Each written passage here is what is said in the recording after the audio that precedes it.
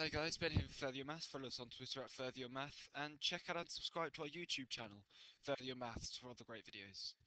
Now, today I'm going to be working on an extension of a topic we've previously done, which is matrices. Now, more specifically, the identity matrix and transforming matrices.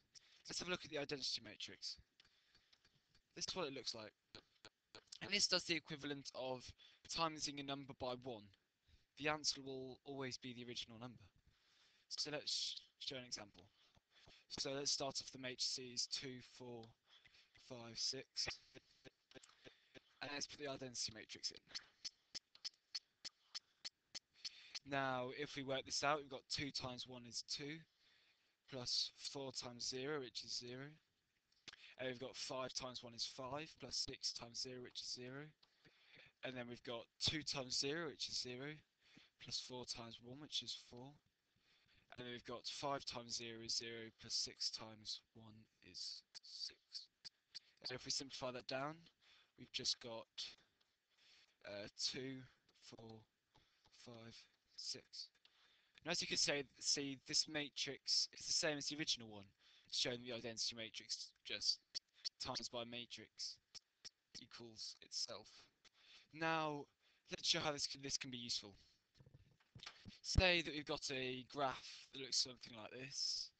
Got the axes here. We've got a point here, which is 4, 4, 2. Now, what if we want to enlarge this point? If we've got a shape that goes something like this, we want to enlarge it by a scale factor of 2, so we'd get the shape that I've just drawn. Well, let's start off with writing in 4 and 2, the coordinate, and then let's use our identity matrix. Let's put this in here. So what we're essentially doing when we put the identity matrix in is timesing something by 1, or as you could also say, making it a scale, drawing a new shape with a scale factor of 1. So say you wanted to draw a new shape with a scale factor of 2. Well, instead of putting 1s there, we put 2s there.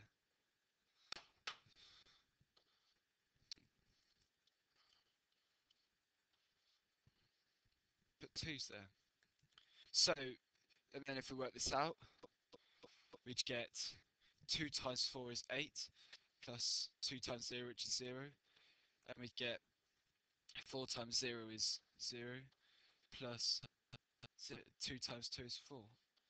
And if we simplify this down, we've just got 8, 4, which would be the coordinate, the new coordinate with a scale factor of 2, the original coordinate. So that's how you enlarge using matrices. You replace the 1s in the identity matrix with a scale factor. So you've got a scale factor of 7, you replace the 1s with 7s. If you've got a scale factor of 76, you replace the 1s with 76s. If you've got a scale factor of a half, so you're making it smaller, you replace the 1s with a scale factor of a half. Now let's talk about another type of transformation. So right now, here if I draw one now, we've got a graph, looks like this. We've got the point again, 4, 2. And then say we want to rotate it 90 degrees clockwise. We'll get a point here of 2 minus 4. So we've rotated it 90 degrees clockwise. Now, transformation matrix. What would we use? What matrices would we use? So let's work it out. So we start off with the matrix, times it by 4, 2, and then we somehow get 2 minus 4. So we've got to work out the matrix at the start. So what would you times 4 by to get 2? Well, nothing, we just ignore it. And then what would we times 2 by to get 2? 1. And then what would we times 4 by to get minus 4? Minus 1. Then we just ignore the 2. So that's the matrices that we'd use. This is the matrices here. We times a coordinate by to rotate it 90 degrees clockwise.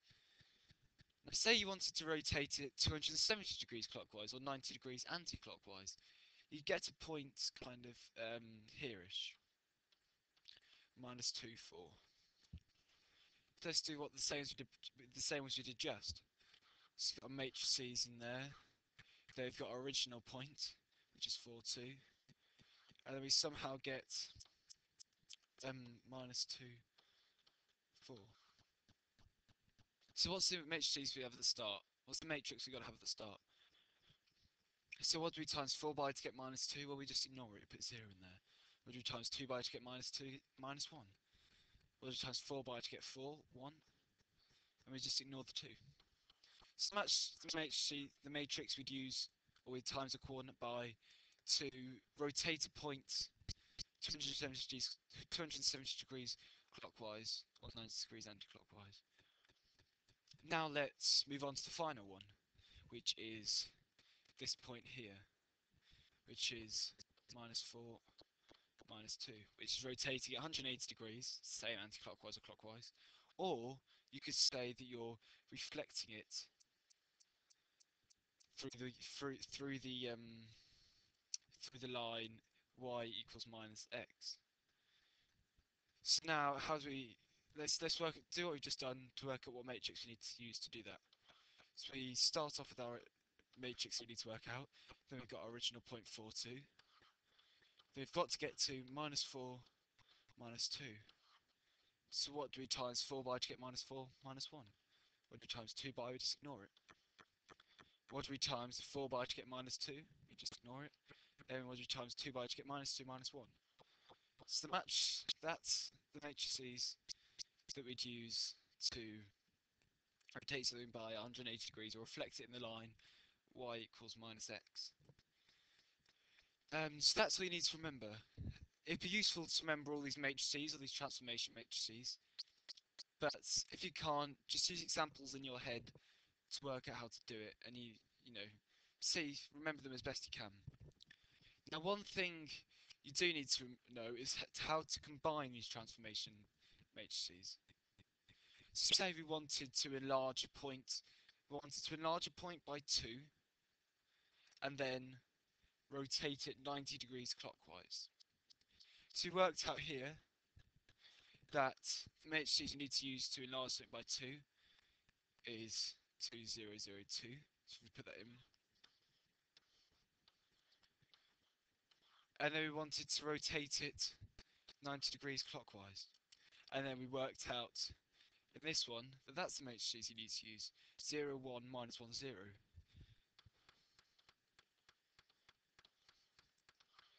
And to work out the matrices that you need to use to enlarge them by 2, then rotate it 90 degrees clockwise, you just times these two matrices.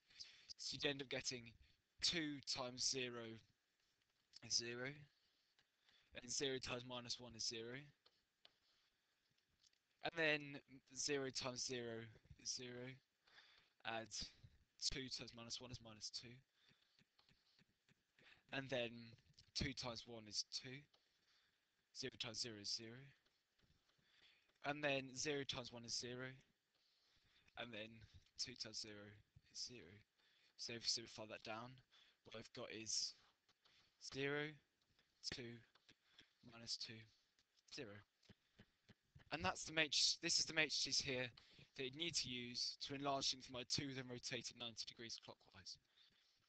So that's how you combine two transformation matrices to form one, which does several transformations. So thanks very much. Thanks a lot for watching. That's a lot of information to take in. Feel free to watch the video as many times as you like. Use the bookmarks on the topic page to skip to bits that you struggle with most. And best of all, good luck with transforming matrices. And remember, if you have any requests for any videos or that we want to do on topic that you want us to do on topics that you particularly struggle with, then just message us on YouTube and we'll see if we can do those videos for you. Well, thanks a lot for watching and good luck with transforming matrices.